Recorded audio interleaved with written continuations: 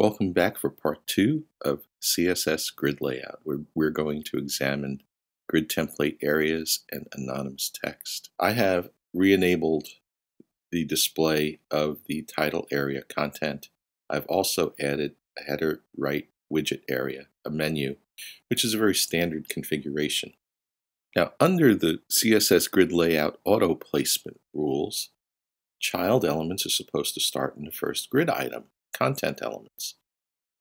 But instead, I see that we now have 4 grid item areas, even though I've enabled only 2. When you declare a grid under CSS grid layout, as we have with site header wrap, all child elements become grid items.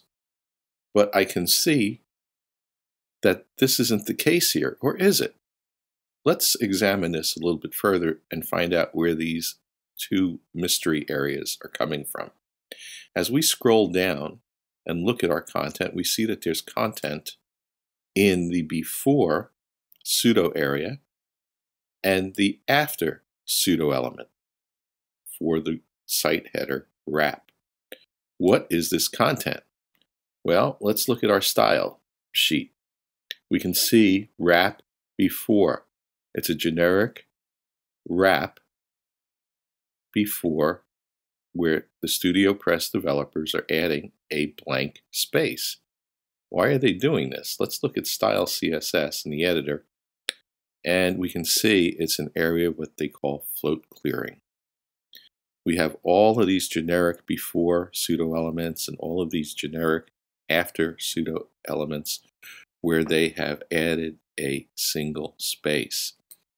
A space, any content added without being wrapped in the standard HTML element like a div, a paragraph tag, or a span, is what is known as anonymous text. The content in this before and after pseudo element areas are anonymous text. You can't see them, you don't know they exist until you try to create a grid and suddenly they appear. So how do we fix this? Well, what we can do is we're going to go to our style sheet. I've already created some CSS here that I'm going to uncomment now. That is very specific to the site header. Site header wrap before, site header wrap after. I am removing the content and I'm turning off the display of those 2 areas.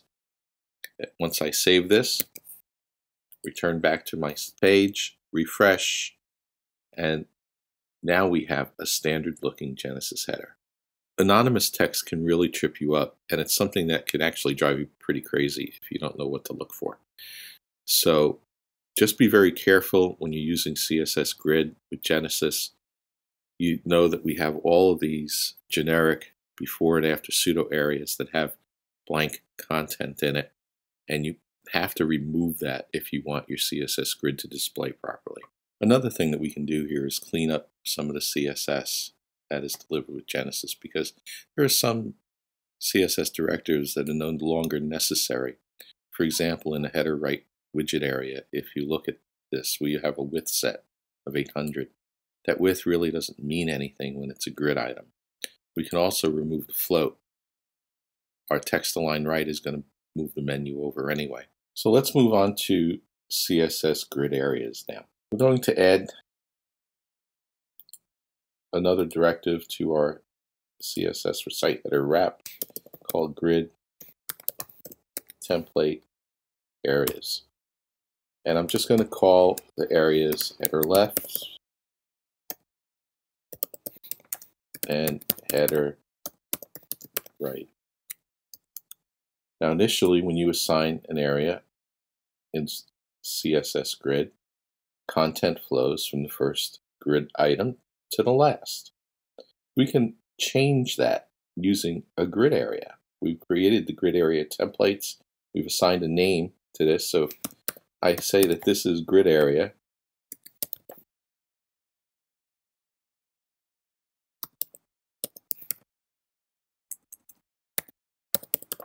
header left, it goes to header left. If I take this widget area and I say this is in grid area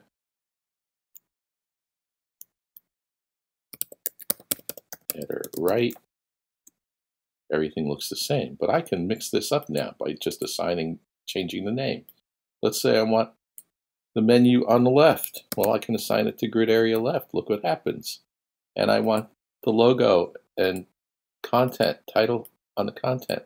I change the header left there to header right. And look at what happens. Everything just switches around. We can do this with as many grid areas as you want. We can name rows, we can name columns, we can actually create what you would remember in table layouts as spans for either column or row. And it's all pretty neat. I'm going to adjust the CSS for a second. Let me just pause this video for a second so I can change some of the CSS and the HTML, and then I'll explain to you what I've done. Alright, so I've adjusted our CSS. I've added some, and also our HTML. I've edited the HTML and I've brought over some additional areas. We have I've changed the grid template column to be more in line with the column layout of Elegance Pro. And I've named the grid template areas. We have header left, header center, header right. That is the first row. And then on the second row, I have header left bottom, again, header center, which causes a span across these two rows, and header right bottom. And I've added the corresponding HTML into my inspector by just the way that you would do that is I just edit as HTML. I copy and pasted some stuff that I created offline. So this is very much the way that you would define a header similar to Elegance Pro. Each of the grid areas are being assigned to a named area. The title area we've changed to header center. And then we have header right, header left bottom, header right bottom.